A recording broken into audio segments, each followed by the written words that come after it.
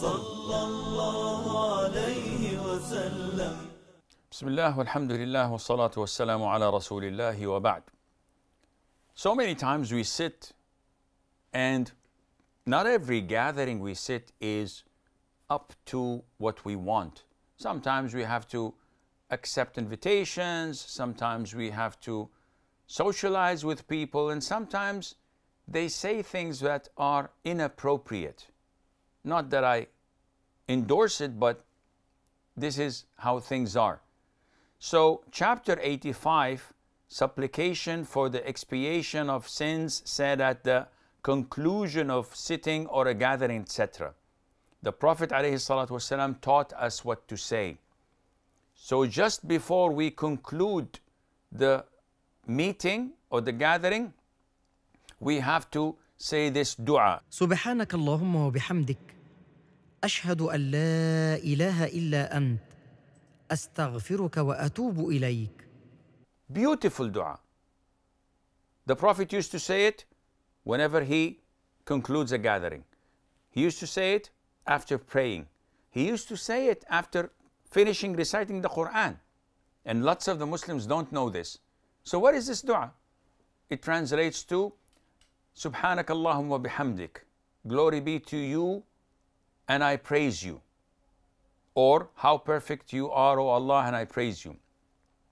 I bear witness that none has the right to be worshipped except you. I seek your forgiveness and turn to you in repentance.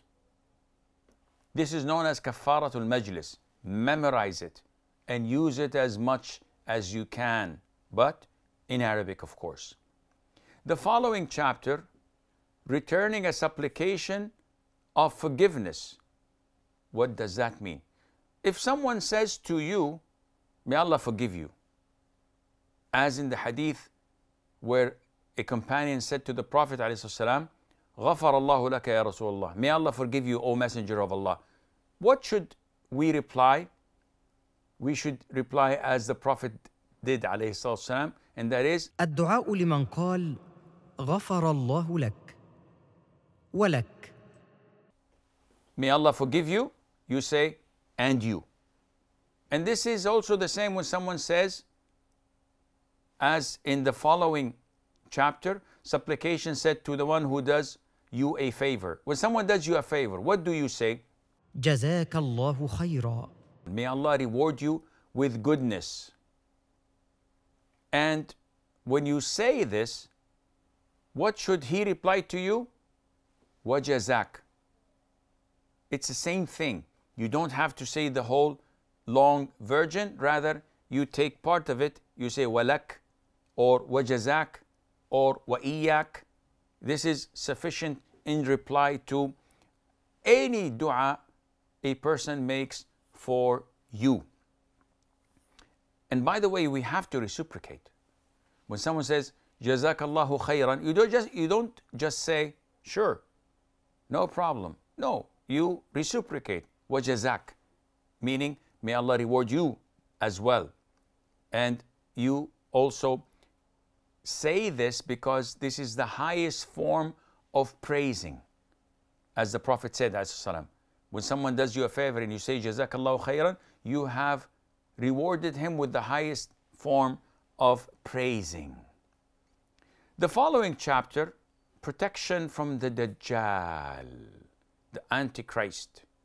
And if you remember, at the conclusion of the Salat, before the Salam, we were taught to ask or seek refuge in Allah from 4 things, and among them is the trial of the Dajjal.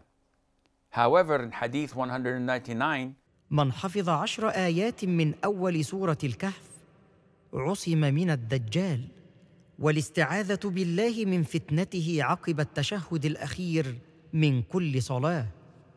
The Prophet says, ﷺ, whoever memorizes the first 10 verses of Surah Al-Kahf will be protected from the Dajjal. And one should also seek refuge with Allah from the tribulation of the Dajjal, as we've indicated and stated earlier in supplications number 55 and 56. at the conclusion of your prayer.